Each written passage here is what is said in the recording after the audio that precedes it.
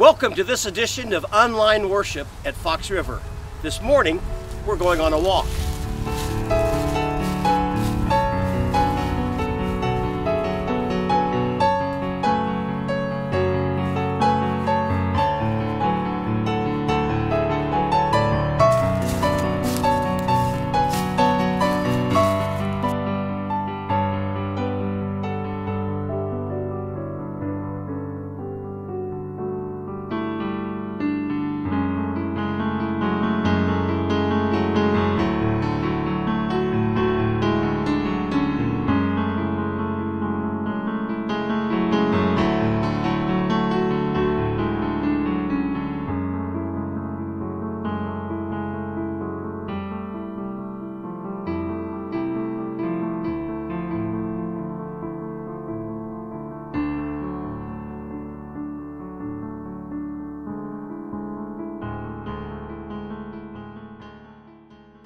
At Fox River, we don't have Stations of the Cross, but we have something very similar.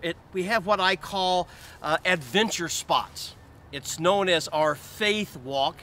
And there's places where you stop along the faith walk. There's a passage of Scripture, there's a bench, and we just dwell upon some positive passages of Scripture. It is a walk of faith.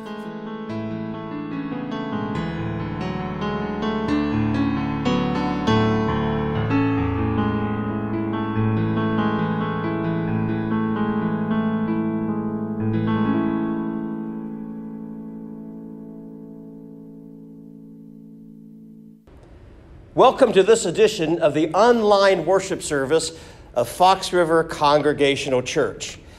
This is something new for us, and we're making the best of it because it is still the day the Lord has made, and for that reason we can rejoice and be glad in it.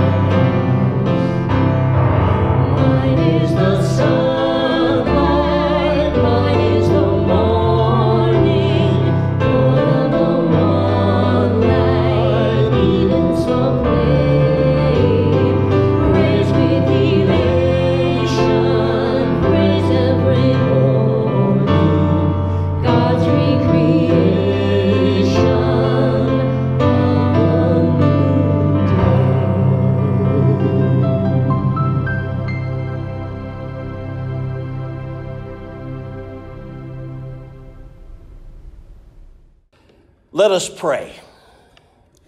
Merciful God, hear our fervent prayer for all who suffer from the coronavirus.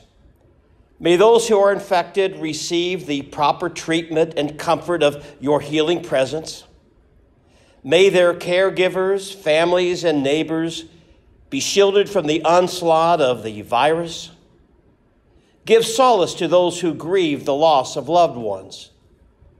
Protect and guide those who strive to find a cure. And may their work allow them to conquer the disease and restore communities to wholeness and health. Help us to rise above our fears. We pray for those in our prayer network, that your healing touch may be realized. Come to us now as you have so patiently done in the past. And forgive us when we have failed to believe enough to trust your guidance and the leading of your Holy Spirit as it searches and speaks to our hearts. Grant us both your grace to reconcile and your renewing power to enable us to walk more closely with you. Be with our nation's leaders and with leaders of nations around the world, and instill in them the desire to live in peace and the strength of spirit to make reconciliation the norm. We pray for the church. May it be the living presence of Christ, in whose name we pray the prayer he taught us to pray. Our Father, who art in heaven, hallowed be thy name. Thy kingdom come. Thy will be done, on earth as it is in heaven. Give us this day our daily bread, and forgive us our debts as we forgive our debtors. And lead us not into temptation, but deliver us from evil. For thine is the kingdom, and the power, and the glory forever. Amen.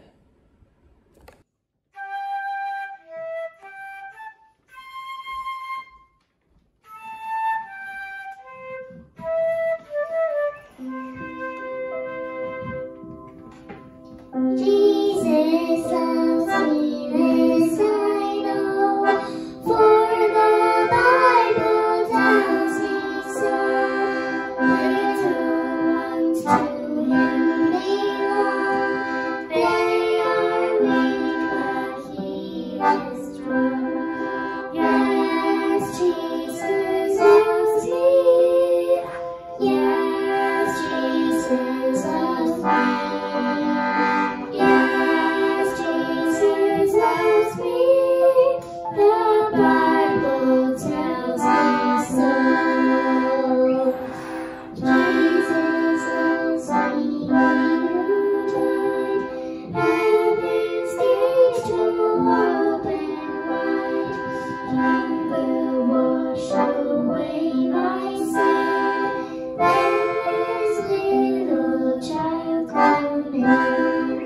Yes, Jesus loves me. Yes, Jesus loves me. Yes, Jesus loves me. The Bible tells me so. Jesus loves me. He will stay close beside me all the way. He's prepared a home for me, and someday his face I'll see. Yes, Jesus loves me. Yes, Jesus loves me. Yes, Jesus loves me. The Bible tells me so.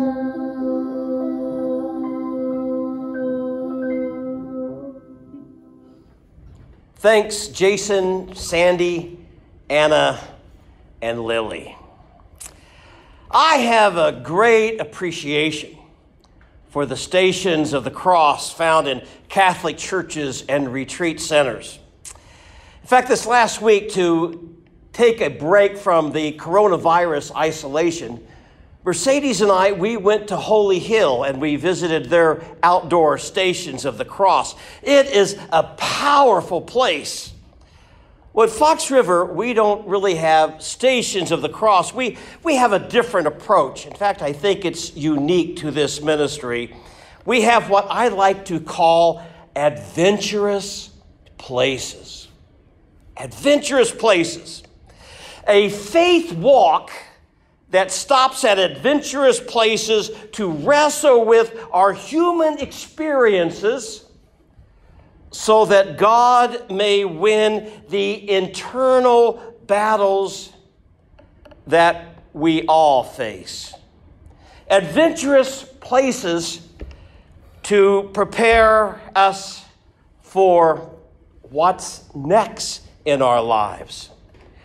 Well, let me ask you, on a faith walk, what's the physical action that's taking place? Well, it's obvious.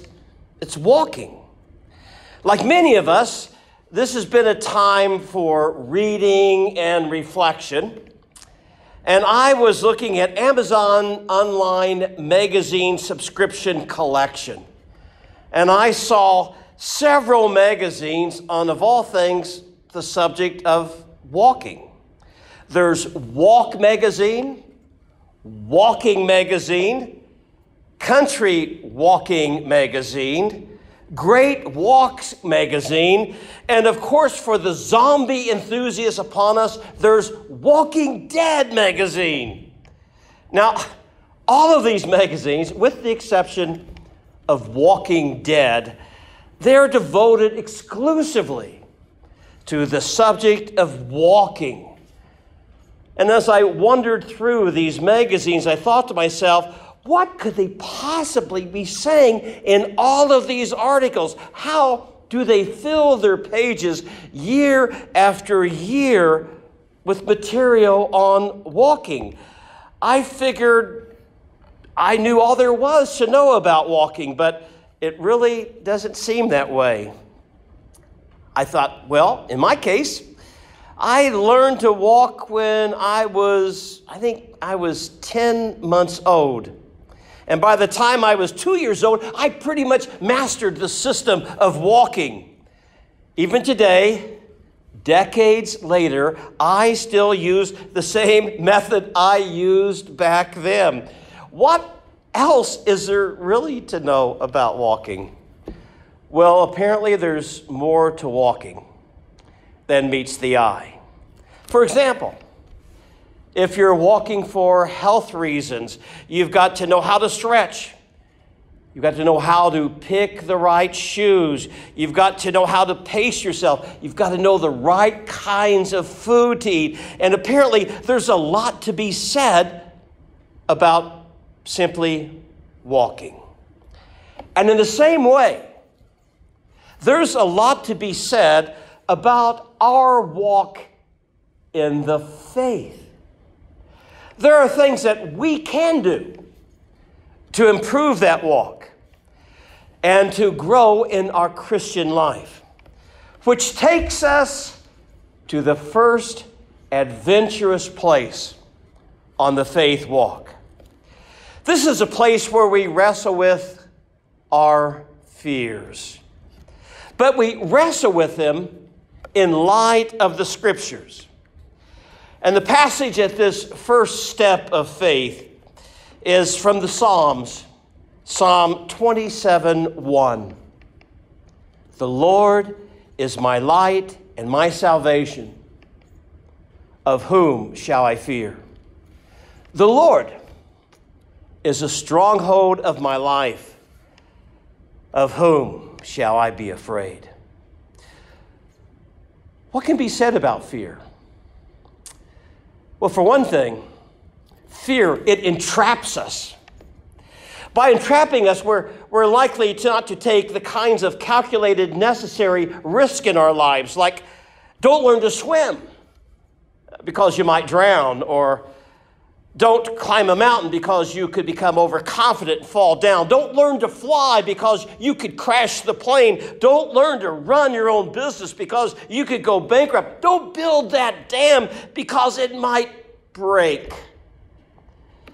Fear has a way of restricting, tightens, and panics. Fear will replay experiences of failure and of pain and of disappointment or of unpleasantness, and it will become a reminder that that same experience is likely to repeat itself again. Fear, or to be afraid, is mentioned some 449 times in the Bible. Well, there's a kind of fear that is also produced by an uncertain future. And this is where I think many of us are today, that fear of an uncertain future. Whenever something threatens our well-being or jeopardizes our normal existence or thrusts us into an unexpected or unplanned or unwanted direction, the natural result is fear.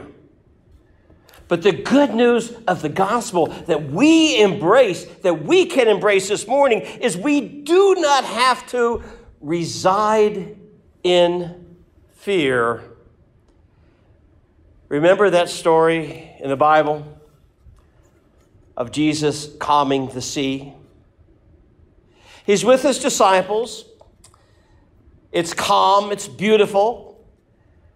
And they go on the boat in the Sea of Galilee. Jesus is resting. The scripture tells us he's asleep on the stern of the boat. And then this storm comes up. And the disciples, in their fear and in their panic, they wake Jesus up and they say, Lord, don't you care if we live or die? Don't you care? I think it's interesting. Jesus kind of gets up and he looks around and he says, why are you afraid? Have you no faith? And then he speaks two words: peace, be still. And the Bible tells us there was this great calm. And the disciples, they're mesmerized, and they say among themselves, who then is this that even the wind and the sea obey? I've often wondered, when the disciples woke Jesus up in their fear, and they asked him the question, Lord, don't you care? We probably ask that kind of question to God many times. In fact, some of us may be asking God that same question today. Lord, don't you care that thousands are dying? Don't you care, Lord, that we need a remedy? Don't you care? What were the disciples really wanting Jesus to do when they said, don't you care if we live or die? I have a suspicion that what they really wanted, they wanted Jesus to participate in their fear. Sometimes fear likes company. Some of the things that we read on Facebook and other online social media resources, people are inviting us to be afraid and to join in the fear. Fear loves company, but it's very interesting that Jesus did not participate in their fear. Jesus did something different. And it is also what I believe our Lord wants to do and can do for us today. He doesn't join us in our fear, but he communicates something. He communicated calm, peace, be still. There was a great calm. Jesus would not participate in their fears. Instead, he communicated his calm. Be still. Be still and know that God is still among us. Now, when Jesus spoke to the disciples, he acknowledged that their fears were great and their faith was little.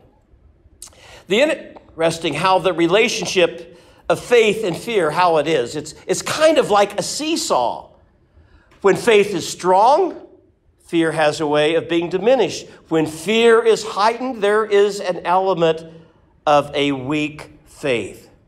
So when we allow fear to rise, our faith will decline.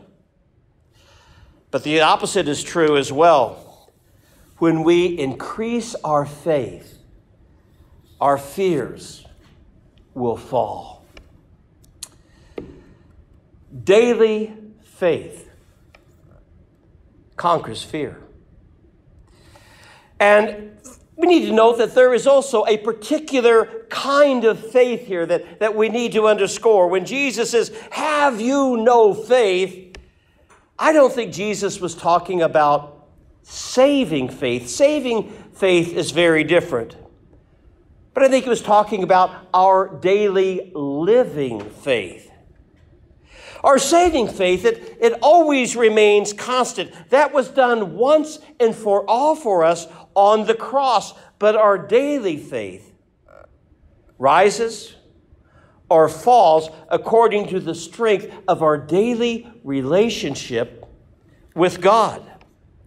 And when we are not constantly in intimacy with God, the first storm, when it hits, it will create fear and it will create panic.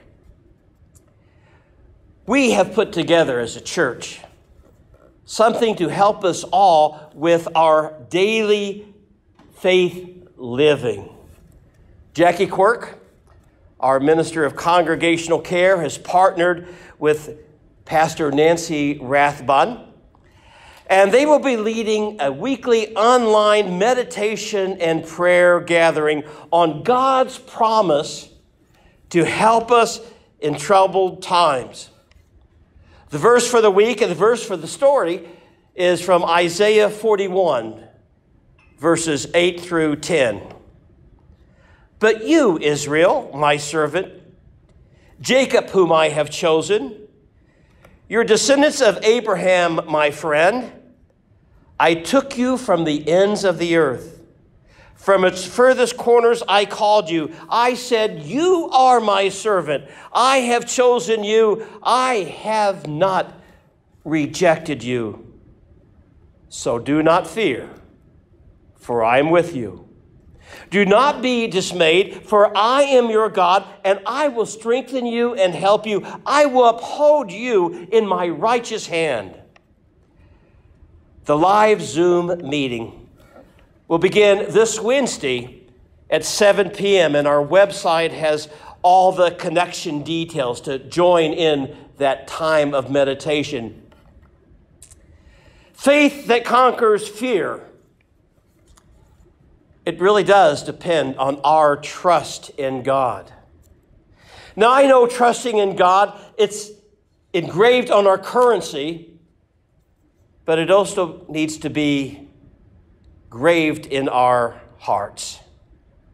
It is a kind of faith that has an open heart to whatever God provides for us. It is a faith that is manifested in an utter dependence upon the sovereignty of God. When we live by faith, we know that even in the storm or in the midst of the virus, when it is at its worst, we can trust that God is working out to put God's purposes before us. And so God wants us to continue to trust. To trust not only in our Lord for our salvation, but also for our relationships, for our resources, for our futures. Because God wants to see our professed faith in action and wants us to put our trust in Him for every detail in our lives. So what is God's word for us today? Psalm 27 reminds us, the Lord is our light and our salvation. Whom shall we fear? The Lord is the stronghold of our lives.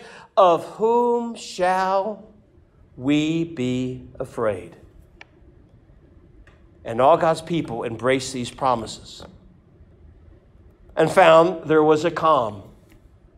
Some even wondered, who then is this that even viruses obey? That there is health and healing and wholeness coming to this world. And they were at peace. And God's people did say, amen.